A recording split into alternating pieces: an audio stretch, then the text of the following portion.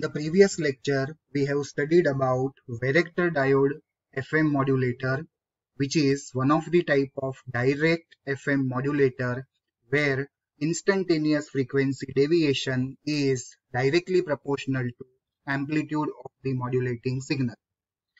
Now, in this lecture, we will continue with another type of direct FM modulator, which is called as reactance modulator. Now, in the earlier method, we have seen that varactor diode is the one which is going to provide the variable capacitance and hence the variable frequency. And this capacitance was dependent on the amplitude of modulating signal, and hence we concluded that amplitude of the modulating signal is going to change the capacitance and therefore the frequency of the varactor diode modulator. Now in this method, we are going to take the help of reactance, which is nothing but a capacitive reactance or a inductive reactance to change the frequency, rest frequency of the oscillator and therefore deviate the frequency for the FM modulation. So providing a voltage variable reactance which is connected across the tank circuit. So if you provide a voltage variable reactance to the tank circuit, then also the frequency of the tank circuit can be changed. So tank circuit is the one which is going to provide the rest frequency for the FM modulator. And then according to whatever capacitance or whatever reactance, when you change, the rest frequency of the oscillator is going to change.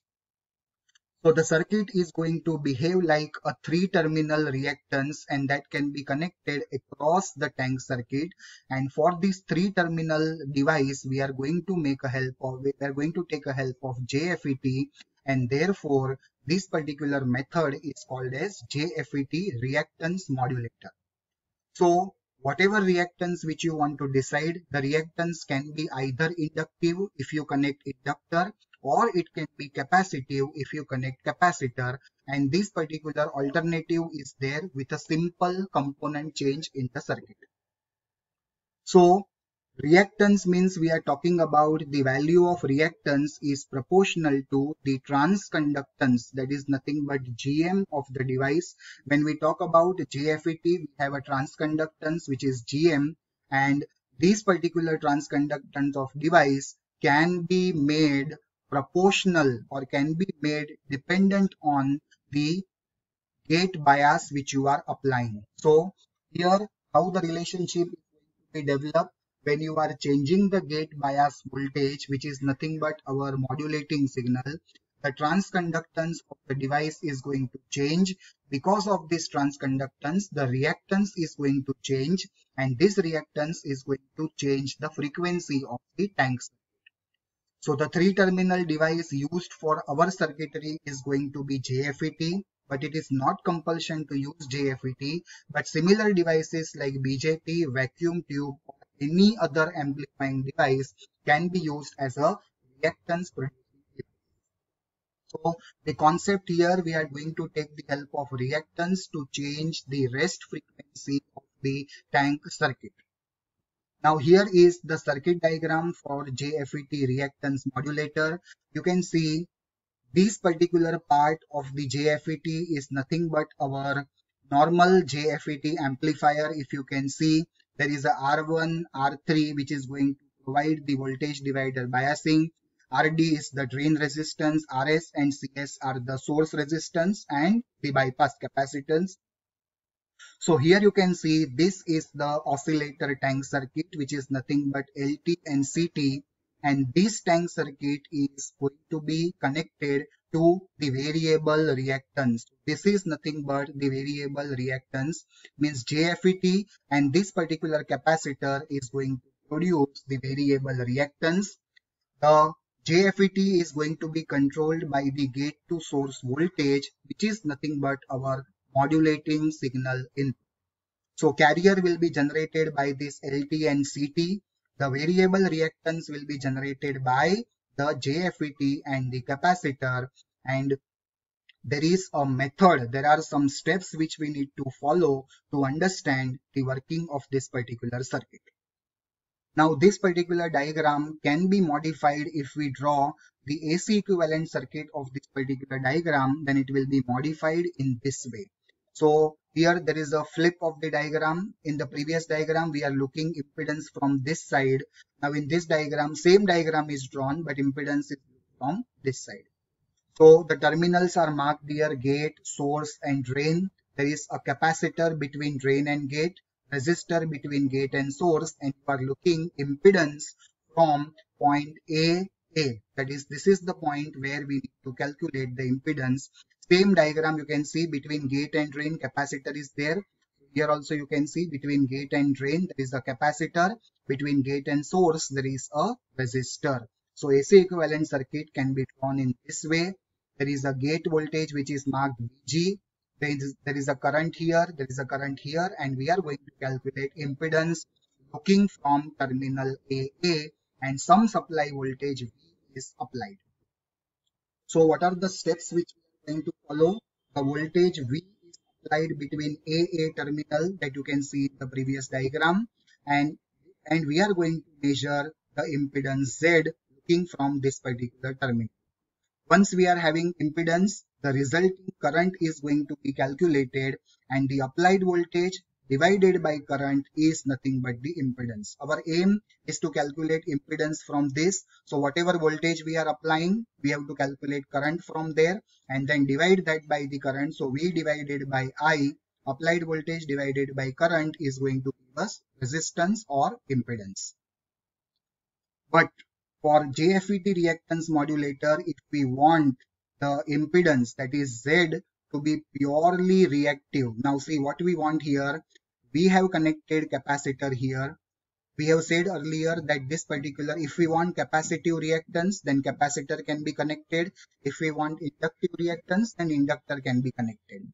But what is our main requirement? That this particular impedance should be because of this particular capacitive reactance, or if you are connecting inductor, then this should be because of inductive reactance. That is what is our requirement, because then only we can say that modulating signal is going to change the reactance. So if we want a Z, that is impedance, to be purely reactive, that is reactance, means if we have connected capacitor, then capacitive reactance, then two requirements has to be followed. The bias current IB must be negligible as compared to drain current. So you can see in the diagram, there is a bias current here. This current should be negligible as compared to drain current. And the second requirement is drain to gate impedance, that is XC, must be greater than gate to source impedance. So in the diagram, two impedances are there. Between drain and gate, capacitive impedance is there. Between gate and source, resistive impedance is there. So XC should be very much greater than R. This is the second condition. And the first condition is bias current should be less than the drain current. So with these two conditions, we have to derive some mathematical steps for the working of this particular JFET reactance modulator. So now if we see, the gate voltage is nothing but I into R. Now this particular I we are going to find out from that particular branch using voltage divider formula. So if we see the diagram again, the I is following through this particular branch, which is nothing but R divided by R minus reactance of this capacitor is JXC. R minus JXC, and this is what is written. So IB is nothing but R divided by R minus V divided by R minus JXC, and this particular V is nothing but the voltage which we are applying, and that is multiplied by resistance. So this I is equal to V divided by R, and V is nothing but V divided by R, but R is two resistances are connected. One is R, another is capacitive reactance, which is nothing but JXC. So this is how this formula has come. Now, the FET drain current is directly given by the formula Gm into Vg, where Gm is the transconductance and Vg is the above equation we have found. So substitute Vg from this particular equation and we get this particular equation, that is Gm into R into V divided by R minus JXC.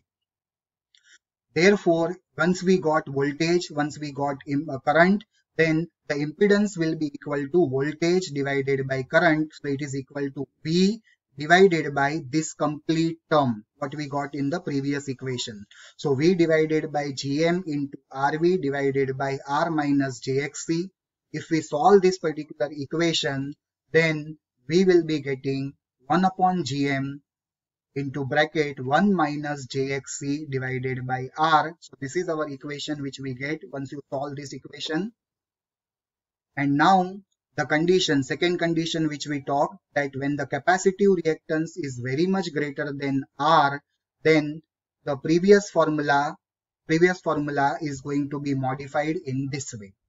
So it is equal to minus jxc divided by gm into r. And now the impedance is quite clear. Now you can see impedance is dependent on xc, and that is what was our requirement. And for that only we mentioned this condition, that xc should be very much greater than r, and we got this particular equation. Now the impedance is purely capacitive, and this can be written as xc divided by gm into r. Xc is nothing but 1 upon 2 pi fc. So we have substituted xc as 1 upon 2 pi f into gm into r into c, and this gm into r into c we have written as c equivalent. So from this particular equation, what you can say, the impedance from the terminal AA we have found out here, which is nothing but C equivalent, which is equal to GM into RC, means the FET, which is acting as a reactive element, the impedance looking from this particular terminal, we got GM, which is transconductance of this particular FET, into R into C, and that is what is our requirement for the FM modulation. Now from this particular equation, what you can say, C equivalent is equal to GM into RC.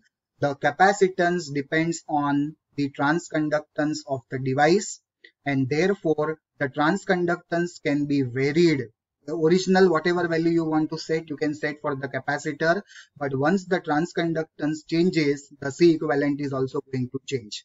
So what is the relation now? When the modulating signal is going to change, the transconductance GM is going to change. Because of that, C equivalent is going to change, and when the C equivalent is going to change, the frequency will change. So this is the chain. When modulating signal changes, Vg will change. Vg means the gate voltage. Because of that, GM transconductance will change. Because of that, capacitance will change. Because of that, C equivalent will change. And when the C equivalent is changing, frequency will change.